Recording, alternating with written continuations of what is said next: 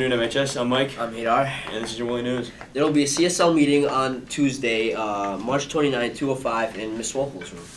Driver's Ed will start on April 12th in room B131. The parent class is March 30th, 6 to 8 p.m. One parent or stand-in at Millbury High School. Questions, please call 508-234-2190.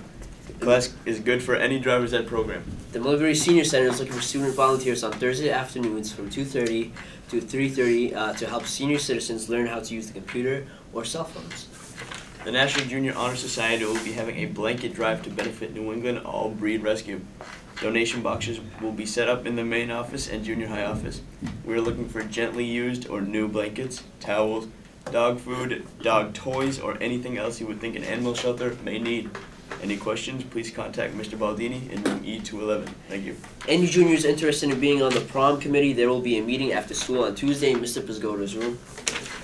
The Student Advisory Council will have a brief meeting this Thursday after school at 2 p.m. in room A209. There will be a Flora Design Night for Petals for Brittany on April 19th. This is to raise money for the annual scholarship in her name. Tickets must be purchased ahead of time. The event will be held at A&D Pizza from 7 to 9, so please support that. That's all we have for you today, MHS, so thank you and see you later.